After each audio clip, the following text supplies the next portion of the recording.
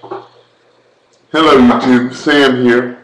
Just want to talk to you for a minute about the lifeline button that you see around my neck. This is used because the state of Louisiana thinks it's okay for someone to put this around my neck, and I will be perfectly fine to stay by myself 30 minutes a day, 7 days a week. Let me explain to you the problem I have with this. The problem I have with this is that if I press the button, it takes 4 to 5 minutes for someone to answer once you press the button. By that time, a person like me could be brain dead, or any normal person, because it only takes 5 to 6 minutes for a person to lose brain oxygen.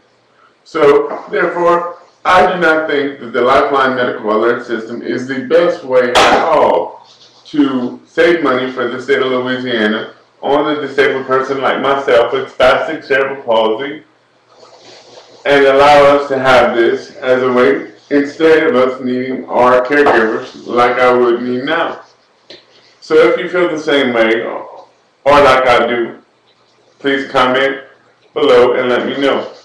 Anyway, here's just a little donut for you guys and a little spinneroonie for some of my friends who watch wrestling.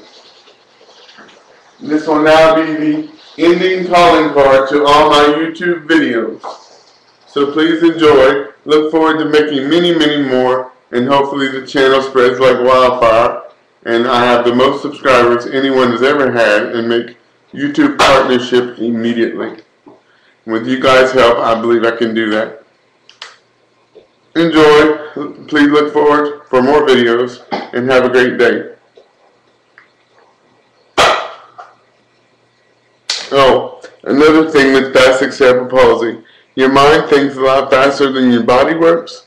So you're thinking about cutting off the video, but your hands don't get there fast enough to press the button on the mouse to cut the video off. So sorry if it's a little bit lengthy, but that's a drawback of my cerebral palsy. And the fact that when you go to press the button, your hands don't want to work.